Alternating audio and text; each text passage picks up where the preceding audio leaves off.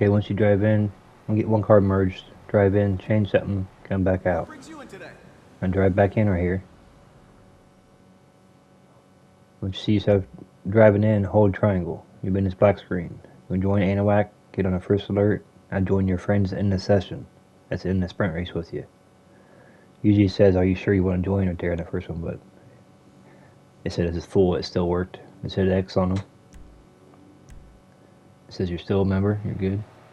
You should still have the mini-map if you've done it right. So they join Anahuac, get the first alert, then join your friends in the session, in the sprint race. Make your way outside, hop in the buzzard. Where's it at? There it is.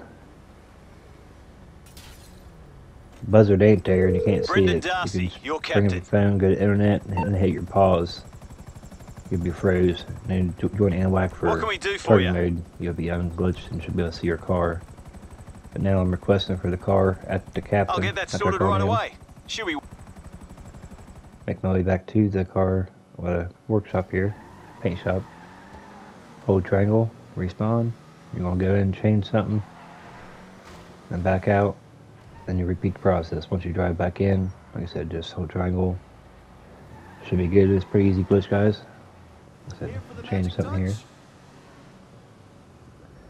I said if you want to merge again, the same colors.